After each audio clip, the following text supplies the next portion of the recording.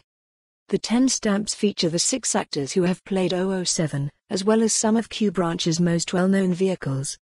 In keeping with the antics of the Secret Service agent, the Q Branch stamps include hidden features which can be revealed when using a UV light.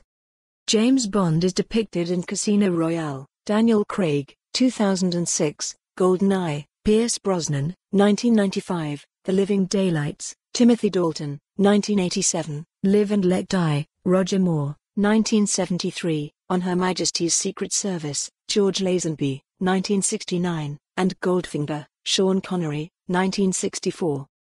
Q Branch vehicles on the stamps are the Lotus Esprit S1 Submarine from The Spy Who Loved Me, 1977, Little Nellie, the autogyro from You Only Live Twice, 1967, the Bell-Textron Jet Pack from Thunderball, 1965, and the Aston Martin DB5, as seen in Skyfall, 2012. Royal Mail spokesman Philip Parker said, "James Bond is a British icon, recognized throughout the world for decades. It's fitting our new stamps celebrate the 6 Bonds with stylish and evocative designs."